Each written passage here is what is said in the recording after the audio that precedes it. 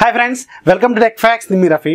Friends, ఈ రోజు మనం మన రెగ్యులర్ గా వాడుతున్న స్మార్ట్ ఫోన్స్ లో అంటే Xiaomi ఫోన్స్ కావచ్చు, Huawei కావచ్చు, Honor కావచ్చు, Vivo కావచ్చు, Oppo కావచ్చు, Asus కావచ్చు, ఏదైనా సరే మన రెగ్యులర్ గా వాడుతున్న స్మార్ట్ ఫోన్స్ లో గూగుల్ కెమెరాని ఎందుకు ఇన్స్టాల్ చేసుకోలేము, ఒకవేళ ఇన్స్టాల్ చేసుకోవాలంటే ప్రాసెస్ ఏంటి, దీని గురించి ఈ రోజు మనం మాట్లాడుకుందాం. ఇక ఈ గూగుల్ కెమెరాని ఇన్స్టాల్ చేయడం అనే ప్రాసెస్ పక్కకు పెట్టి ముందు మీకు ఒక 3 పాయింట్ల గురించి చెప్తాను, కొంచెం ఓపికగా వినండి. దాంట్లో very first the boot loader, ఇక రెండోది కస్టమ్ రికవరీ, ఇక మూడోది రూటింగ్. ఈ మూడింటి గురించి కూడా నేను సపరేట్గా వీడియోలు అయితే చేశాను. ఒకవేళ వాటి గురించి ఇంకా డెప్త్ ఇన్ఫర్మేషన్ కావాలనుకుంటే ఇక్కడ కార్డ్స్లో ఉంచుతాను, ఒకసారి చెక్ చేయండి. సో దాంట్లో very first the boot loader. Boot loader అంటే ఏంటంటే మనం జనరల్గా ఒక ఫోన్ కొంటాం కదా, దాంట్లో మనకి డిఫాల్ట్గా ఒక ఆపరేటింగ్ సిస్టమ్ వస్తుంది. అది Huawei ఫోన్స్ కావచ్చు, Honor ఫోన్స్ కావచ్చు, ఏదైనా సరే దాంట్లో ఒక ఆపరేటింగ్ సిస్టమ్ అనేది వస్తుంది. సో మనం ఎప్పుడైతే ఫోన్ని ఆన్ చేస్తామో అప్పుడు మనకు ఒక ఆ కంపెనీకి సంబంధించిన లోగోతో మనకి ఆపరేటింగ్ సిస్టమ్ అనేది స్టార్ట్ అవ్వడం మొదలవుతుంది. దాన్ని జనరల్గా బూట్ అంటారు. సో అది బూట్ లోడర్ అనమాట. లోడ్ చేస్తూ ఉంటుంది, ఆపరేటింగ్ సిస్టమ్ని లోడ్ చేస్తూ ఉంటుంది కాబట్టి దాన్ని బూట్ లోడర్ అంటారు. అది ఒక సాఫ్ట్వేర్ కోడ్. సో జనరల్గా మనం ఏదైతే స్మార్ట్ ఫోన్ కొంటామో దాంతోపాటు వచ్చే ఆపరేటింగ్ సిస్టమ్ని అది లాక్ చేస్తుంది. దాన్ని జనరల్గా మనం ఆడే ఫోన్స్ అన్నీ కూడా లాక్డ్ బూట్ లోడర్ ఫోన్స్ అంటాం. సో మనం ఇప్పుడు రెగ్యులర్గా అన్ని ఫోన్స్ కూడా బూట్ లోడర్ని లాక్ చేసే ఇస్తాయి. సో ఎందుకు అంటే వేరే ఆపరేటింగ్ సిస్టమ్ దేన్ని కూడా వాళ్ళ ఫోన్స్లో ఇన్స్టాల్ చేయడానికి ఆ కంపెనీలు ఒప్పుకోవు. సో దానికోసమే లాక్డ్ బూట్ లోడర్ ఫోన్స్తో ఇస్తారు. సో దానివల్ల ఏమవుతుందంటే మీరు ఎలా కూడా మీరు దాంట్లో అయితే వేరే ఆపరేటింగ్ సిస్టమ్ని ఇన్స్టాల్ చేసుకోలేరు. సో దానికి ఏం చేయాలంటే బూట్ లోడర్ని అన్లాక్ చేయాలి. అన్లాక్ చేసిన తర్వాత ఆపరేటింగ్ సిస్టమ్ని ఎలా ఇన్స్టాల్ చేసుకోవాలంటే దానికి ఒక కస్టమ్ రికవరీ సాఫ్ట్వేర్ అనేది కావాలి. సో రికవరీ సాఫ్ట్వేర్ ఏం చేస్తుందంటే మీరు ఆపరేటింగ్ సిస్టమ్ని ఫ్లాష్ చేయగలదు, లేదంటే ఏదైనా పర్టికులర్ సాఫ్ట్వేర్ని కూడా అది ఫ్లాష్ చేయగలదు. అది జిప్ ఫార్మాట్లో అది ఫ్లాష్ చేయగలదు. ఫర్ ఎగ్జాంపుల్ ఇప్పుడు మీరు మాట్లాడుకుంటున్నాం కదా, సో గూగుల్ కెమెరా దాన్ని కూడా దాంట్లో ఫ్లాష్ చేయగలరు. దీనికి జనరల్గా రకరకాల రికవరీ సాఫ్ట్వేర్లు అనేవి ఉంటాయి. దాంట్లో వెరీ పాపులర్ TWRP, దీన్నే టీమ్ విన్ రికవరీ ప్రాజెక్ట్ అంటారు. సో వీటికి కొంచెం అడ్వాన్స్డ్ వెర్షన్స్ కూడా వచ్చినాయి, రెడ్ వుల్ఫ్ అని. సో ఇవన్నీ కూడా రికవరీ సాఫ్ట్వేర్లు. మీరేం చేయాలంటే బూట్ లోడర్ని వన్స్ అన్లాక్ చేసుకున్న తర్వాత, సో ఈ ఫోన్లో మనం బూట్ లోడర్ అన్లాక్ చేసినామే అనుకుందాం. సో దీంట్లో ఇప్పుడు నేను MIUI వాడుతున్నా, లేదు దాంట్లో నాకు EMUI అనేది కావాలి. దీంట్లో ఇన్స్టాల్ చేసుకోవాలంటే నువ్వు ముందు ఈ ఫోన్కి సంబంధించిన బూట్ లోడర్ అనేది నువ్వు అన్లాక్ చేయాలి. అన్లాక్ చేసిన తర్వాత సో ఆ ఆపరేటింగ్ సిస్టమ్ని దీంట్లో ఫ్లాష్ చేయాలంటే ఒక సపోర్టర్ కావాలి, ఒక హెల్పర్ కావాలి, వాడే రికవరీ సాఫ్ట్వేర్. సో మనం ఏం చేస్తాం, బూట్ లోడర్ని అన్లాక్ చేసిన తర్వాత దీంట్లో ఆ రికవరీ సాఫ్ట్వేర్ అనేది మనం ఇన్స్టాల్ చేసుకుంటాం. అప్పుడు ఏంటంటే అది మీకు కొన్ని ఆప్షన్స్ ఉంటాయి అక్కడ ఇన్స్టాల్ చేసుకోవడానికి. సో మీరు ఏదైతే ఆపరేటింగ్ సిస్టమ్ ఇన్స్టాల్ చేయాలనుకుంటారో దాన్ని మీరు ఇంటర్నల్ మెమొరీలో వేసుకొని ఈ ఫోన్కి సంబంధించిన డేటా అంతా కూడా బ్యాకప్ పెట్టుకోవాలి. సో ఆ ఫీచర్ కూడా మీకు ఆ రికవరీ సాఫ్ట్వేర్లోనే ఉంటుంది. అక్కడ మీరు ఎంటైర్ సిస్టమ్ మొత్తాన్ని కూడా మీరు బ్యాకప్ పెట్టుకోవచ్చు, అది సేఫ్గానే ఉంటుంది. సో మళ్ళీ మీరు ఆ కొత్త వాయిస్ వేసుకున్న తర్వాత నచ్చలేదనుకోండి, మళ్ళీ బ్యాక్ MIUIలోకి వెళ్ళాలనుకోండి, సో అక్కడ నుంచి మళ్ళీ దాన్ని రీఫ్రెష్గా మళ్ళీ మీరు ఇన్స్టాల్ చేసుకోవచ్చు. సో ఇవన్నీ చేయడానికి ఉపయోగపడేవదే ఈ రికవరీ సాఫ్ట్వేర్ అనమాట. ఇప్పుడు బాగా రెగ్యులర్గా అందరు ఎక్కువగా వాడేది TWRP రికవరీ. సో ఇక రూటింగ్ అంటే ఏంటంటే జనరల్గా ఆండ్రాయిడ్ ఫోన్ సంబంధించిన అన్ని పర్మిషన్ని మనం క్యాన్సిల్ చేయడం, అంటే వాయిడ్ చేయడం, అంటే ఎక్సీడ్ చేయడం, అంటే దీన్ని మనం బ్రేక్ చేయడం కూడా అంటాం. అంటే పర్మిషన్స్ని బ్రేక్ చేస్తాం అనమాట. బ్రేక్ చేసిన తర్వాత ఏమవుద్ది అంటే మనం ఆ కంపెనీకి సంబంధించిన సపోర్ట్ అనేది మన నుంచి పోతుంది, వారంటీ పోతుంది. సో దానివల్ల ఏమవుతుందంటే కొన్ని బ్యాంకింగ్ సర్వీసెస్, కొన్ని అఫీషియల్ సర్వీసెస్ ఏవి కూడా దాంట్లో పనిచేయవు. అఫ్ కోర్స్ ఇప్పుడు వాటికి కూడా కొన్ని సొల్యూషన్స్ వచ్చినాయి అనుకోండి, మ్యాజిక్స్ లాంటివి. సో ఇలా ఈ రూటింగ్ అనేది యూజ్ అవుతుంది. సో ఇప్పుడు అంటే బూట్ లోడర్ అన్లాక్ చేయడం అంటే మళ్ళీ రూటింగ్ చేయడం అనేది అర్థం కాదు. బూట్ లోడర్ అన్లాక్ చేయడం వరకు ఒక లెవెల్, దాని నుంచి రూటింగ్లోకి వెళ్ళడం ఇంకొక లెవెల్ అనమాట. సో ఈ ఫస్ట్ రెండు మాత్రమే గుర్తుపెట్టుకోండి. దాంట్లో ఫస్ట్ది బూట్ లోడర్, ఇక రెండోది కస్టమ్ రికవరీ. సో ఈ రెండు మాత్రమే గుర్తుపెట్టుకోండి. ఇప్పుడు మనం గూగుల్ కెమెరాలోకి వద్దాం. గూగుల్ కెమెరా అనేది రెగ్యులర్గా అన్ని కెమెరాస్ లాగే అది కూడా ఒక కెమెరా యాప్. కాకపోతే కొంచెం దాంట్లో ఎక్స్ట్రీమ్ లెవెల్లో కొన్ని ఆపరేషన్స్ అనేవి ఉంటాయి, కొన్ని ఫీచర్స్ అనేవి ఉంటాయి. దానివల్ల ఏమవుతుందంటే మీరు రెగ్యులర్గా మీ డిఫాల్ట్ కెమెరాతో తీసిన ఫోటోకి అలాగే మీరు గూగుల్ కెమెరాతో తీసిన ఫోటోకి చాలా డిఫరెన్స్ ఉంటుంది. ఇప్పుడు నేను ఏదైతే స్క్రీన్ మీద చూపిస్తున్నానో ఇంత డిఫరెన్స్ కనిపిస్తుంది. మీరు స్టాక్ కెమెరాతో తీసిన ఫోటోలు అనేది చాలా డల్గా వస్తాయి. అదే గూగుల్ కెమెరాతో తీసిన ఫోటోలు చాలా న్యాచురాలిటీకి దగ్గరగా, చాలా వైబ్రెంట్గా, చాలా నీట్గా కనిపిస్తూ ఉంటాయి. సో దానివల్ల ఇప్పుడు అందరికి కూడా ఈ గూగుల్ కెమెరా అనేది ఇంట్రెస్ట్ అనేది క్రియేట్ అయిపోయింది. సో అందరూ ఏం చేస్తున్నారు, అన్ని ఫోన్స్లో కూడా ఈ గూగుల్ కెమెరాని ఇన్స్టాల్ చేసుకుంటే బెటర్ కదా అని అన్ని డౌన్లోడ్ చేసుకొని ఇన్స్టాల్ చేసుకున్నారు. కానీ అక్కడే ఒక చిన్న ప్రాబ్లం అయితే ఉంది. ఈ గూగుల్ కెమెరా ఇన్స్టాల్ చేసుకోవాలంటే మనం ఒక పర్మిషన్ని వాయిడ్ చేయాలి, అంటే బ్రేక్ చేయాలి. దాన్నే మనం Camera2Api అంటాం. ఈ Camera2Api ఏంటంటే ముందు అసలు API అంటే ఏంటో తెలుసుకుందాం. API అంటే అప్లికేషన్ ప్రోగ్రామింగ్ ఇంటర్ఫేస్. అంటే ఒక అప్లికేషన్ సంబంధించిన ప్రోగ్రామింగ్ చేయడాన్ని మనం ఆ ఇంటర్ఫేస్ అనేది కావాలి. అంటే ఫర్ ఎగ్జాంపుల్ ఇప్పుడు మన దగ్గర ఒక డ్రైవర్ ఉన్నారనుకోండి, డ్రైవర్ని ఇక్కడ నుంచి అక్కడికి తీసుకెళ్ళు అని చెప్పడం చెప్పడానికి మనం అతనికి ప్రోగ్రామింగ్ చేసాము అనుకోండి. సో ఆ ప్రాసెస్ చేయడానే మనం ఈ ఏపీ అనేది కంట్రోల్ చేస్తూ ఉంటుంది. సో ఇప్పుడు మనం దేని గురించి మాట్లాడుకుంటున్నాం, కెమెరా గురించి మాట్లాడుతున్నాం కాబట్టి ఈ కెమెరాకి సంబంధించిన అన్ని ఫీచర్స్ కూడా ఎవరి దగ్గర ఉంటాయి అంటే ఈ ఏపీ కంట్రోల్లో ఉంటాయి అనమాట, అంటే ఈ కోడ్లో ఉంటాయి మనకి. సో అంటే ఏంటి, ఈ కెమెరాకి సంబంధించిన అన్ని ఫీచర్స్ కూడా ఇందులోనే లాక్ అయిపోయి ఉంటాయి. సో దాంట్లో ట్రూ ఆర్ ఫాల్స్ అంటే ఫాల్స్ అంటేనేమో లాక్ అయిపోయి ఉంటాయి, ట్రూ అంటే ఎనబుల్ అయి ఉంటాయి అనమాట. సో జనరల్గా Camera2Api అని ఎనబుల్ చేయాలంటే మనం ట్రూలోకి తీసుకురావాలి. సో దానికోసం రకరకాల ప్రాసెస్లు అనేవి ఉంటాయి. కొన్ని ఫోన్స్లో బై డిఫాల్ట్గా వాళ్ళు ఎనబుల్ చేసిస్తారు. ఫర్ ఎగ్జాంపుల్ ఇప్పుడు ఈ పోకో ఫోన్లో వీళ్ళు Camera2Api అనేది ఎనబుల్ చేసి ఇచ్చారు మనకి. బై డిఫాల్ట్గా వాళ్ళు కావాలని ఇచ్చారా, లేదంటే వీళ్ళు కొత్తగా ఒక బ్రాండ్ని ఇంట్రడ్యూస్ చేస్తున్నారు కాబట్టి ఏదైనా ఒక కొంచెం డిఫరెంట్గా ఉండాలని ఈ ఫీచర్ని తీసుకొచ్చారా, లేకపోతే ఒక కొత్త టెక్నాలజీని పరిచయం చేద్దాం అనుకున్నారా, ఇవన్నీ మనకు తెలియదు. కానీ ఈ పోకో ఫోన్ F1లో మాత్రం వీళ్ళు Camera2Api అనేది ఎనబుల్ చేసి ఇచ్చారు. ఈ ఏపీఐ ఎనబుల్ చేయడం వల్ల యూజ్ ఏంటంటే మనం కెమెరాని మాన్యువల్గా కంట్రోల్ చేసుకోవచ్చు. మాన్యువల్గా అంటే ISO కానీ ఎక్స్పోజర్ కానీ లేదంటే మన షటర్ స్పీడ్ కానీ, సో ఇవన్నీ ఫీచర్స్ కూడా మనం ఈ Camera2Api ఎనబుల్ అయి ఉంటే మాన్యువల్గా కంట్రోల్ చేసుకోవచ్చు.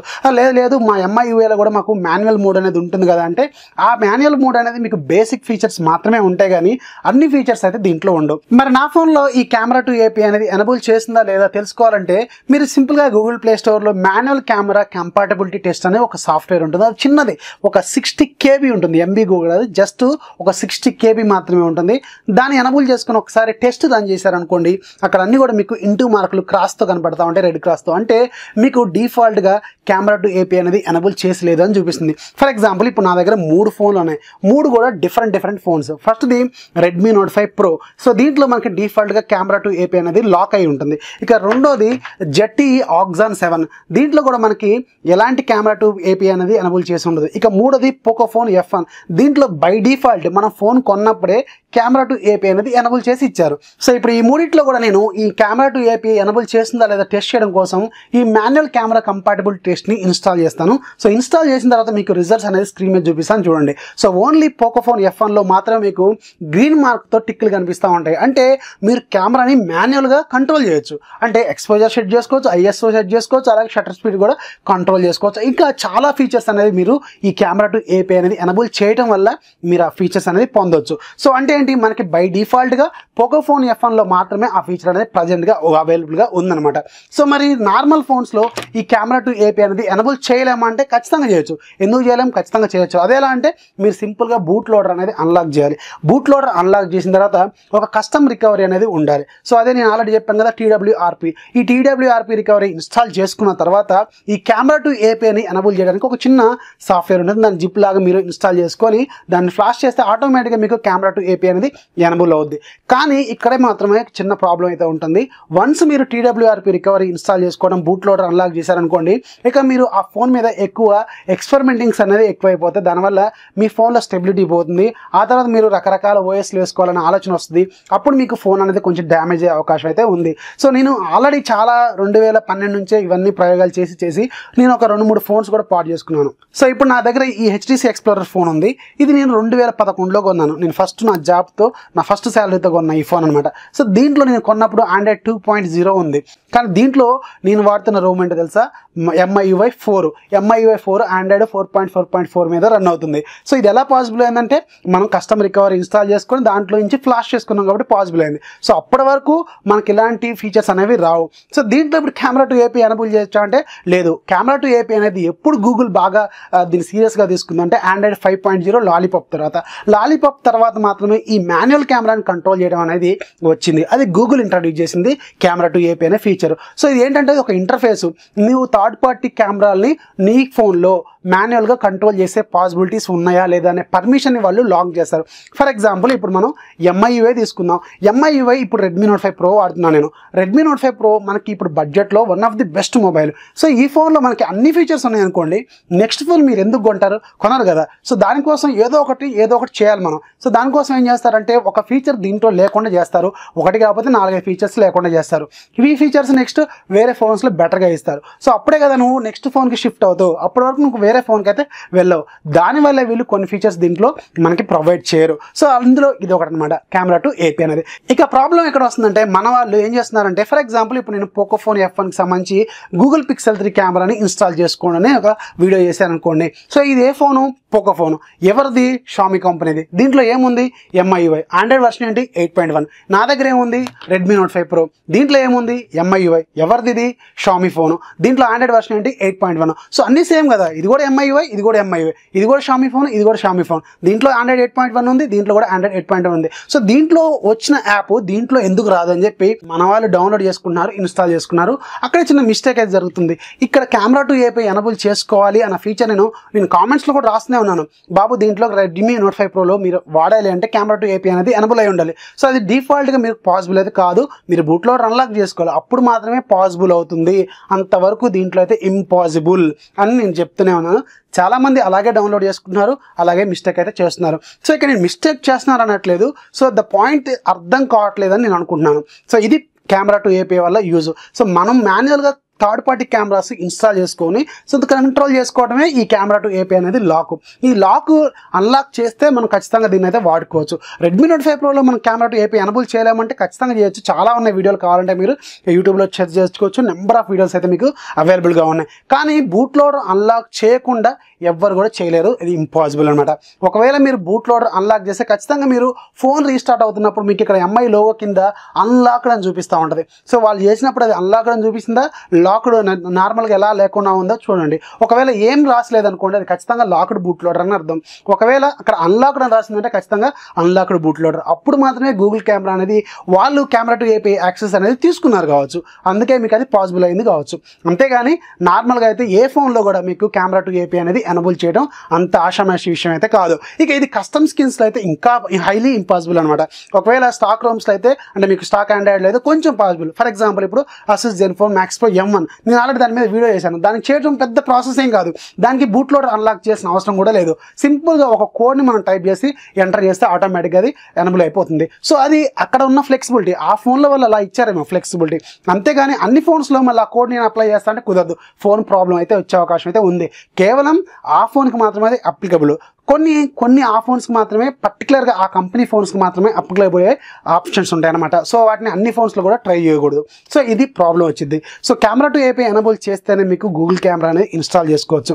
కాకపోతే గూగుల్ కెమెరా ఇన్స్టాల్ చేసుకోవడం వల్ల చాలా అడ్వాంటేజెస్ అయితే ఉన్నాయి. మీకు ఫొటోస్ అయితే చాలా క్లియర్గా ఉంటాయి, చాలా న్యాచురాలిటీకి దగ్గరగా ఉంటాయి. మీరు స్టాక్ కెమెరాతో తీసిన ఫోటోని అలాగే గూగుల్ కెమెరాతో తీసిన ఫోటోని పక్కకు పెట్టుకున్నారనుకోండి, అసలు మీరే షాక్ తింటారు, అంత క్లారిటీ అయితే వస్తుంది.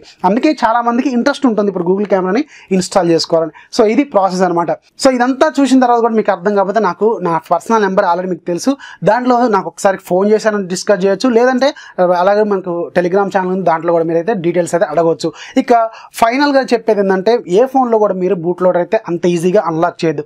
చేశారనుకోండి మీరు రిస్క్లో ఉన్నట్టే, ఖచ్చితంగా మీరు రిస్క్లో ఉన్నట్టే. నేను ఆల్రెడీ ఒక 3-4 ఫోన్లు కూడా ఖరాబ్ చేసుకున్నాను. ఇప్పుడు ఈ HTC Explorer స్టిల్ వర్కింగ్ ఉందంటే ఇది కొద్ది గొప్ప దీని మీద నాకు తెలుసు కాబట్టి నేను ఎలాగో దీన్ని నడిపించుకుంటూ అయితే వస్తున్నాను. ఇది ఇప్పుడు చిన్నగా ఉంది, కాంపాక్ట్గా ఉంది, కానీ ఇది మనకి ఇప్పుడు రెగ్యులర్గా ఎంత పెద్ద ఫోన్స్ వాడి దీన్ని వాడలేము కాబట్టి దీన్ని అయితే పక్కకు పెట్టాను. కానీ ఇది స్టిల్ వర్కింగ్ అనమాట. ఓన్లీ దీని డిస్ప్లే మాత్రమే పగిలింది, కానీ ఇదైతే సూపర్గా వర్క్ చేస్తుంది.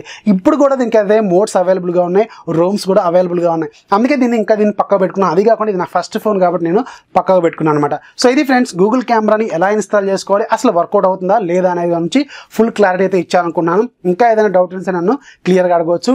డోంట్ వరీ, మీరు ఎలాంటి ఫీల్ అయితే అవ్వద్దు, నన్ను డైరెక్ట్ ఫోన్ చేయొచ్చు, మెసేజ్ కూడా చేయొచ్చు. This is Rafi signing off. By by.